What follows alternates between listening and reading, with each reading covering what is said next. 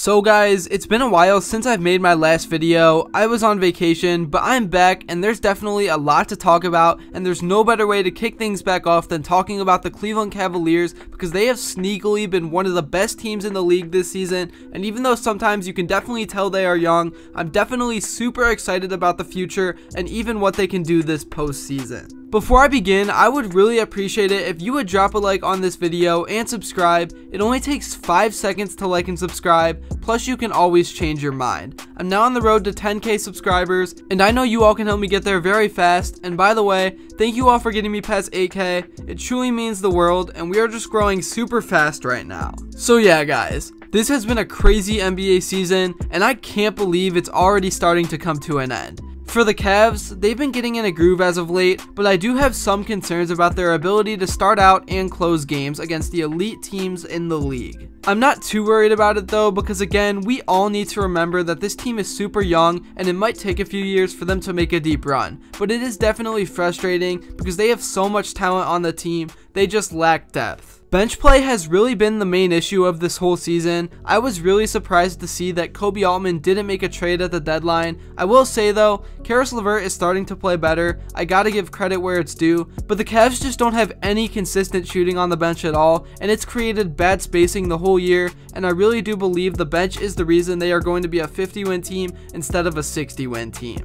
Again though, it has been getting better as of late, and hopefully the bench can get hot in the postseason. Osman just had a really solid game against the Nets, but this offseason I really do hope they get some shooters like Seth Curry on the roster, but I know that is easier said than done. Anyways, moving on to the win over the Brooklyn Nets, I would have liked to see the Cavs close this one out a little better, but overall they got the job done, and that's all that matters. But honestly, I kind of wish we would have lost this game, because I would much rather see the Nets in the first round over the Knicks. I don't think anyone is scared of the Knicks, but it's pretty clear this team matches up with the Nets a lot better, and Brooklyn doesn't have much experience together with all the deadline trades. Stat-wise, in tonight's game, Donovan Mitchell played incredible as usual with 31 points and a plus 20 plus minus. Jarrett Allen finally returned from his injury and had 12 points, 14 rebounds, and 2 blocks, and was very disruptive on the defensive end. Garland had 17 and 6, and Mobley dominated in the paint once again with 17, 4, and 3. Also, I can't forget about LeVert, who had 18 points off the bench, and he's been playing really well over the last few weeks. One play that really made me excited from this game is right here, and sorry for the blurriness, but as you can see, Garland is coming off a fake screen by Mobley and is ready to step back. In this position, he literally has so many options. He could have passed the ball inside to Mobley, who then could have attacked the rim or threw it to a wide open Okoro in the corner. He could have drove in and dished the ball out himself or gotten a wide open layup. He could have just passed it to Okoro, or he could have took a step back, in which he did, and obviously he splashed it. Things like this is why I am so excited about the future of the Cavs, and if they can somehow just get a knockdown corner shooter next year,